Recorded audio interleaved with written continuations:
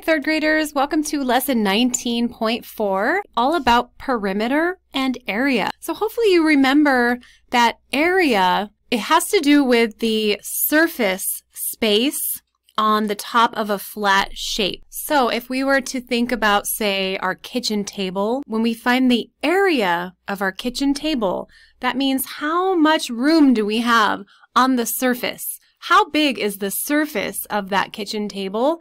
How much space do we have on the surface of our kitchen table to put all of our plates and cups and forks and knives and everything that we are going to need to eat dinner? Okay, so we can measure area. Remember we talked about inches. We can measure it in, or square inches, I should say. Square inches or square centimeters, square feet, square meters. That's area, the amount of surface area on a shape. Today we're going to learn all about perimeter. Now, perimeter is the distance around the outside of the shape. Okay, so here is a miniature version of the top of my kitchen table. So this is how much space I have on the surface of my kitchen table. So I know that when I'm finding area, what it really means, since I'm measuring in feet, okay, because when I measured my table, it was just the easiest way is in feet for this particular table because of the size of it. So it just makes sense to measure it in feet. So what this means is that to find the area of a shape like this where I can't see all the squares that are inside the shape, right? I can't see that on my kitchen table, right? If you look at your kitchen table, you won't see any squares there for you to be able to count them, okay? So another way that we can find area is we can just go 3 times 5. So it's basically the length times the width of our shape is going to be our area. So in this case, we know 3 times 5 is, of course, 15. And remember, guys, when we're talking about area, we would always say in square units. So in this case, our unit is feet. So we would say it is 15 square feet.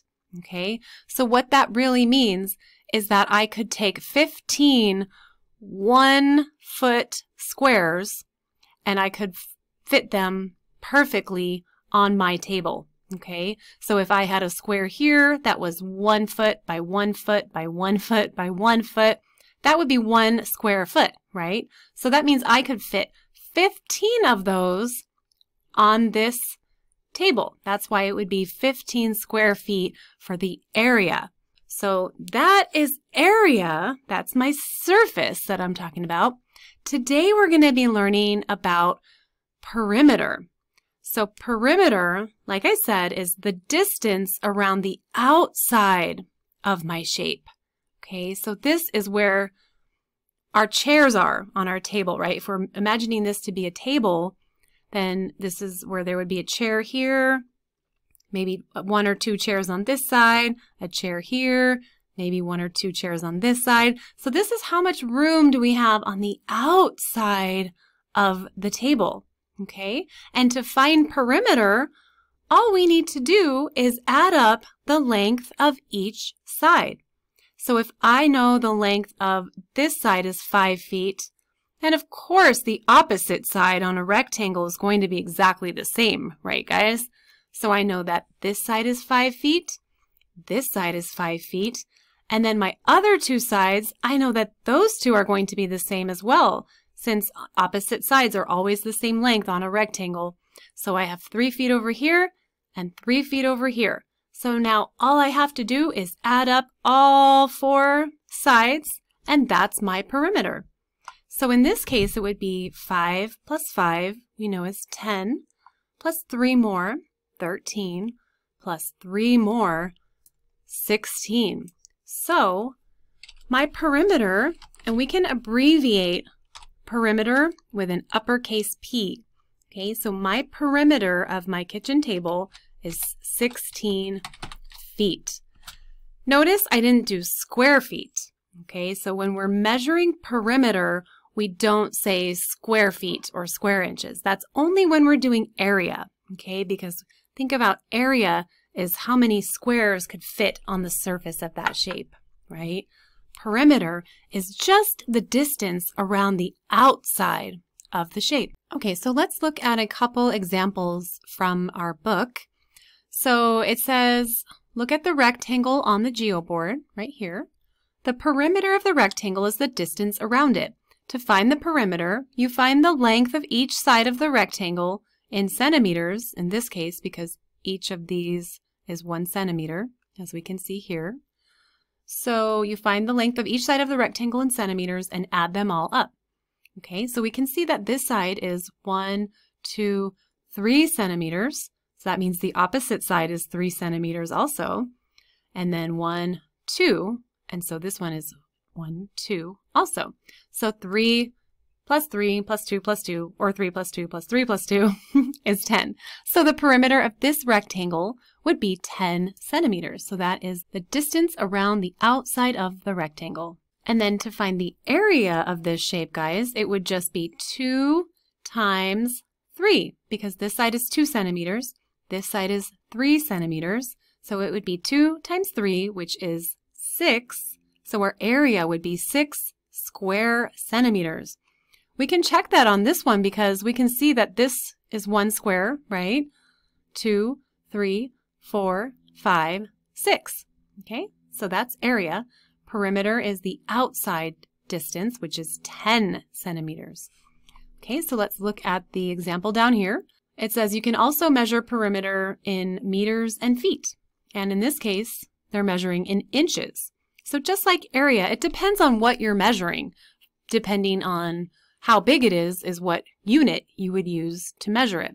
So if it's something small, you would want to measure perimeter in inches or centimeters. And if it's something bigger, you could measure it in feet or meters. Okay, so to find the perimeter of this shape, I basically just need to add up all the sides. Okay, so when I'm doing a shape like this, what I do is I always start in this upper right-hand corner. And if I'm working on a piece of paper, I actually will draw a little line there. So it looks kind of like this. Let me show you. So I just draw a tiny little line up in the corner, and that helps me to remember where I started counting. Okay, so in this case, we have 1, 2, 3, 4, 5, 6, 7, 8, 9, 10, 11, 12. So the perimeter, the outside distance of this figure or shape is 12 inches. And then its area would be 5 square inches because we can see it's made up, the surface part is 1, 2, 3, 4, 5. So it's 5 square inches area, and its perimeter is 12 inches around the outside. Okay, let's look at a couple more examples. And this is telling us that perimeter can be measured in centimeters, inches, meters, and feet. And area can be measured in square centimeters, square inches, square meters, and square feet. So we already knew that, didn't we, guys? Okay, look at the two figures on the geoboard. They have the same perimeter. The perimeter of each figure is, notice I put my little line so I always remember where I started counting. I know that each of these spaces between the dots is 1 centimeter. So I have 1, 2, 3, 4, 5, 6, 7, 8, 9, 10, 11, 12, 13, 14 centimeters. And just to make sure, I'm going to quickly count this one and make sure that it's also 14. So 1, 2, 3, 4, 5, 6, 7, 8, 9, 10, 11, 12, 13, 14. Okay, so they both have a perimeter. Remember, that's the outside distance. They both have a perimeter of 14 centimeters, but they don't have the same area. So if we look here, we can see that this one has an area of 1, 2, 3, 4, 5, 6, 7. So it's 7 square centimeters. It's made up of 7 square centimeters. And then this one has 1, 2, 3, 4, 5, 6, 7, 8, 9 square centimeters. So it is possible for a shape to have the same perimeter but different areas. Okay, number 4, it says find the perimeter and area of each figure. Okay, so remember, the perimeter is the outside, so we're going to count the outside first. Got my little lines so I don't get confused. This time we're measuring in inches. So I'm going to start here. 1, 2, 3, 4, 5, 6, 7, 8, 9, 10, 11, 12, 13, 14. Okay, so the distance around the outside of this figure is 14 inches. Now to find the area, I want to know how much space does it have on the surface. So 1, 2, 3, 4, 5, 6, 7. It has an area of 8 square inches. Okay, and then this one, I'm going to start my counting right here to find the perimeter. 1, 2, 3, 4, 5, 6, 7, 8, 9, 10, 11, 12, 13, 14 inches. So it looks like these figures both have the same perimeter, 14 inches around the outside. But now the area of this one, let's see. 1, 2, 3, 4, 5, 6, 7, 8. Oh, okay, so these both have a perimeter of 14 inches and an area of 8 square inches. So these shapes have the same amount of space on the top of them and also around the outside. So it's asking us, do figures C and D have the same area? Yes, they do.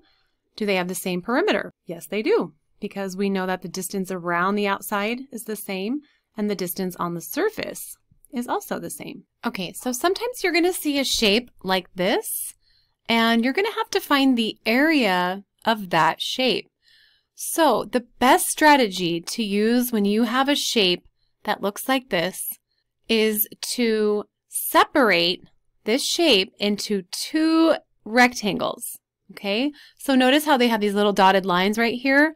All they're doing is they're separating it into this rectangle here, shape A, and this rectangle here, shape B. That way we can find the area of each rectangle, and then we can just add them up together to figure out the area of the whole shape. So for this one, this side has 5 squares, right? And then the top has 2 squares. So we know to find the area, it's 5 times 2. So that means that the area of rectangle A would be 10 square units in this case, because we don't know if these are inches or centimeters or what we're measuring in. So we would just say 10 square units.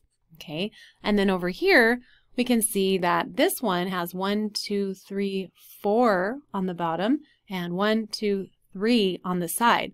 4 times 3 is 12. So the area of rectangle B would be 12 square units. So then in order to find the area of this whole figure together, all we would do is add up the 2 areas of each one. So we would add 10 plus 12, and we would find out that this shape has an area of 22 square units. Let's try the one down here at the bottom. It says Jermaine buys square foot tiles for his driveway. What is the area of his driveway?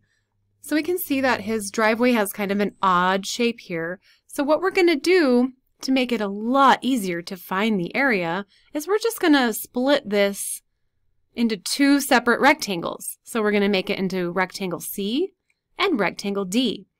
That way we can easily find the area of rectangle C, which would be 3 times 2, which is 6. So 3 times 2 is 6 square feet. And then this one is 4 feet times 2 feet. So that would be 8. 4 times 2 is 8 square feet. And then all we need to do is add up those 2 numbers. So we would add 6 plus 8, and that would give us 14 square feet. Okay, so we just figured out the area of kind of an awkward shape. And all we had to do was split it into 2 nice rectangles where it was a lot easier to find the area. Okay guys, we're quickly going to go over this Let's Practice page together and then we are done. All right, so the first thing I'm going to do is put my little lines. All right, so to find the perimeter of this first shape, I'm going to count the outside distance, right? Because remember, perimeter is the distance on the outside of the shape. This time we're measuring in meters. So we're pretending that these little tiny ones are actually giant meters. So 1, 2, 3, 4, 5, 6, 7, 8, 9, 10, 11, 12, 13, 14, 15, 16, 17, 18. So this shape has a perimeter of 18 meters. Now the area would be how many squares can fit, how many 1 meter squares, I should say, can fit on the surface of this shape. So 1, 2, 3, 4, 5, 6, 7, 8, 9, 10. So this shape has an area of 10 square meters. Okay, and then this one, the perimeter is 1, 2, 3, 4, 5, 6, 7, 8, 9, 10, 11, 12, 13, 14, 15, 16, 17, 18. So it also has a perimeter of 18 meters. And then its area is 1, 2, 3, 4, 5, 6, 7, 8. So it actually has a smaller area than the other shape. So there's more room on the surface of this one than there is on the surface of this one. So this one's 8 square meters area. Okay. Do they have the same area? No, they don't. This one has more space. And then do they have the same perimeter? They do have the same perimeter, right? Because the distance around the outside of them was the same. Okay. Let's look at number 2. So now we're looking at these two shapes here. And he's telling us, of course, these inch squares are smaller than in real life. We already know that, right, guys? Okay, so let's count our perimeter of the first shape. 1, 2, 3, 4, 5, 6, 7, 8, 9, 10, 11, 12, 13, 14, 15, 16 inches on that one. And now let's look at our area. So that would be 1, 2, 3, 4, 5, 6, 7, 8, 9. So our area of this shape is 9 square inches. And our perimeter over here would be 1, 2, 3, 4, 5, 6, 7, 8, 9, 10, 11, 12. 12 inches all the way around the outside of that shape. And then the inside would be 3 times 3, or 3, 6, 9 square inches. So it's asking us, do they have the same area? They actually do have the same area. There's exactly as much room on the surface of this shape as there is on the surface of this shape. They're just spread out differently, right? Do they have the same perimeter? Nope, they definitely don't have the same perimeter. This one is a lot bigger on the outside, right, than this one is. Okay, so just remember, guys, it's possible to have the same perimeter and different areas, or you can have different perimeters and the same area. Okay, so I know that's a little bit confusing, but don't worry about it. You're going to do a lot with area and perimeter in 4th grade. So I hope you enjoyed learning all about perimeter today and reviewing area as well, and also kind of learning how perimeter and area go hand in hand. All right, that's it for our lesson today, and I'll see you next time. Bye, guys.